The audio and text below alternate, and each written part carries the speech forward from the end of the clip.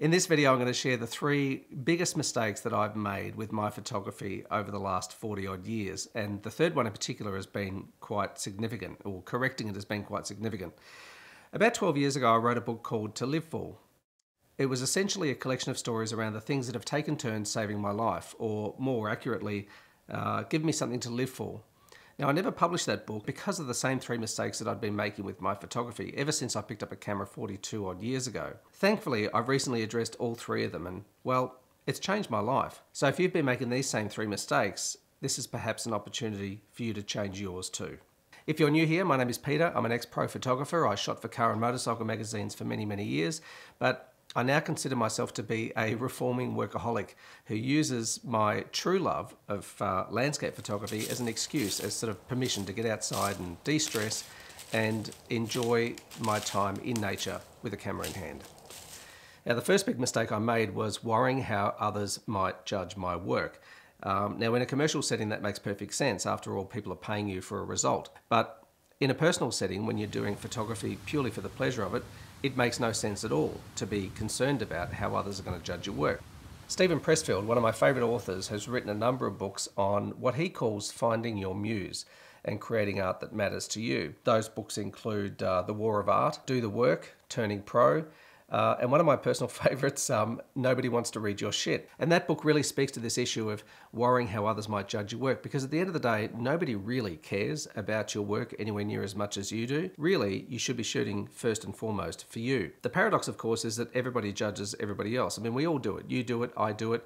Our brains are effectively a judgment engine. They're constantly examining everything around us and deciding, is this safe? Is this dangerous? Is this tasty? Is it repulsive? Is this attractive? Is it ugly? Is it appealing? Is it not? Is it something I want? Is it something that I don't want? So we're constantly judging whether we like it or not. So wishing that people didn't judge our work is genuinely a waste of energy because we all do it. And paradoxically, nobody really cares that much anyway. The thing is, once you forget about the fear of judgment, it frees you to do whatever you like. You can experiment until your heart's content, which is wonderful. It's incredibly liberating to finally realize that it doesn't really matter what anybody thinks of your photography, whether you keep it private or whether you display it publicly on YouTube or on Instagram or any other platform. It really doesn't matter what others think. So long as you're shooting for you and you're enjoying it, that's all that matters. It also eliminates one of life's biggest causes of stress, and that is worrying what others think. It's why people spend too much on a house, a car, on fancy gear, on clothes, on,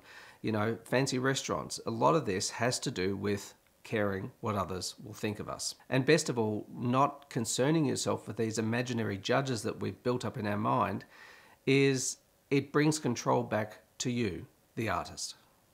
The second mistake I made, and some would not deem this to be a mistake, but for me I think it was because it was severely limiting, is relying purely on documenting versus creating or storytelling with my images. So the mistake I was making was purely documenting what I saw. And there are a few problems with that. First off, we all see things very differently. So trying to, accurately portray what we see is going to be fraught because we see things differently. Secondly, we all see things in 3 dimensions, and our experience of a place is augmented by smell, sound, touch, temperature, and the mood that we're in on the day. So, it's very, very hard to convey that in flat 2-dimensional form, which of course is how our camera records things. So at the very best, our camera is delivering a heavily diluted version of what we experienced in any one situation. And the third thing is that any scene comprises a number of elements, and it's usually those individual elements that appeal to us. It could be a lone tree on a hill, could be the way the light is striking a rock face, the way the fog is flowing down a valley. All of these things contribute to how we see a particular scene out in front of us. So when we approach a scene and we're attracted to these different elements, if we include all of them in our image, it can be very hard for the viewer to decide where to direct their attention. Once I started to focus on specific elements and then amplify those and diminish the impact of or eliminate completely the impact of the other ones around it, well then it produced much stronger images and told better stories. And the best thing, of course, is that when you approach a scene and you focus on individual elements within the scene, it creates multiple image opportunities. It also means you don't have to travel very far to get interesting photos. You don't have to go to those exotic locations, which we all yearn for, of course. You can get very interesting images in what would otherwise be considered mundane locations because you have developed this affinity with individual elements within a scene, and you can see creative images within an otherwise ordinary scene. And that means, of course, that you can shoot closer to home and you can shoot more often. So there's a lot of benefits to it. The third mistake I was making, and like I said, this was a big one for me, was I was linking the pleasure I got from landscape photography to the outcome. In other words, to the images. And if I went out on a shoot one day and I didn't get what I considered to be amazing images, then the whole experience fell flat. There's that old saying that we all know that if you do what you love for a living, then you'll never work a day in your life. And this kind of speaks to this issue because I think the same is true for success and happiness. It's not in the arriving, it's in the doing. That's how you achieve success and happiness in life, is to appreciate the whole process of whatever it is that you're doing. That way you can be happy and you can be successful all the time. Neither of those things are dependent on outcomes, on destinations, on arriving at a point that you have determined out into the future.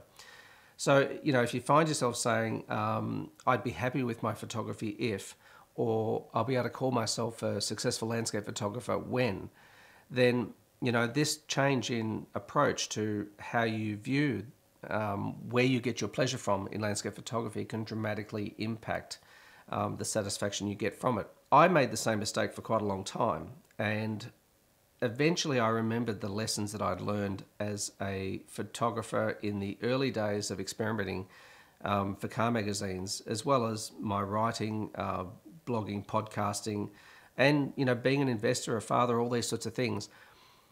I remember that there were three important things to consider about this whole thing, and one was that I would never reach a point where I was the expert on something. It was just impossible to ever become number one in the world on something. I could become the best at something in my area or in my company or whatever, but there was always room for evolution and improvement. Second thing I realized was that I will always know more about something than someone else. So no matter where you come to a topic in terms of your expertise and your experience, you will know more about it than somebody else who may want to learn from you.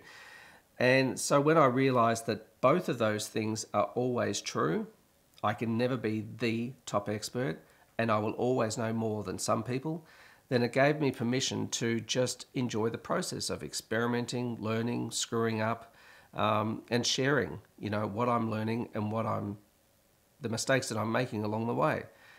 So I got to enjoy all of it, thereby making me successful all of the time. The first gold record for the spoken word was recorded in 1956 by a guy called Earl Nightingale, and the recording was called The Stranger's Secret. And in it, he said that the best definition of success that he could come up with was that it was the progressive realization of a worthy ideal. He said that if a person is working towards a predetermined goal, then that person is a success. He didn't say that if a person had reached a predetermined goal, they were a success, but that if they were working toward it, they were a success. And by virtue of that definition, simply progressing in your craft, simply getting out there and practicing your craft and enjoying it made you successful. It makes you successful because you are progressively realizing a worthy ideal. And worthy ideal also doesn't mean a specific, measurable, tangible goal. It just means whatever you deem to be worthy, whatever you decide is an ideal sort of direction to be heading in, as you're moving towards it, you're successful. Now, your goal might be to win a landscape photography competition. It might be to create 12 brilliant images a year, which is a difficult but worthy goal for sure. It might be, like me, to simply get out once a week, to immerse yourself in nature with your camera in hand. Whatever your goal is, if you can shift your focus towards making the process the source of your pleasure versus an arbitrary destination way out in the distance, then you can be happy doing landscape photography.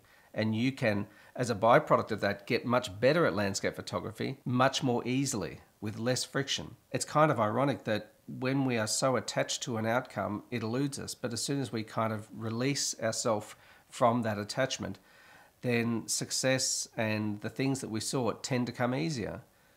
This is why people who start to become successful tend to continue to become successful, because they settle into this sort of pace of expecting things to work out, because they have clear evidence in the immediate past of things working out for them.